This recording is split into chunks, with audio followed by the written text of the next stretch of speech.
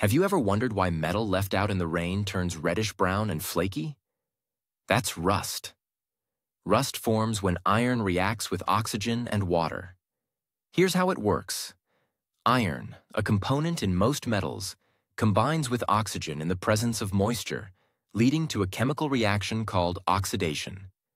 This process produces iron oxide, commonly known as rust. Think of iron as a person who really loves to team up with oxygen. When water comes into play, it acts like a matchmaker, speeding up this union. This is why cars, fences, and even bicycles left unprotected in damp or rainy environments will rust faster. This rust isn't just a cosmetic issue. It weakens the metal, similar to how a cupcake crumbles when it's too dry. While not every metal rusts, only those containing iron do. Similar corrosion processes can happen with other metals too. So, next time you see rust, you'll know it's just oxygen, iron, and water throwing a party on your metal tools.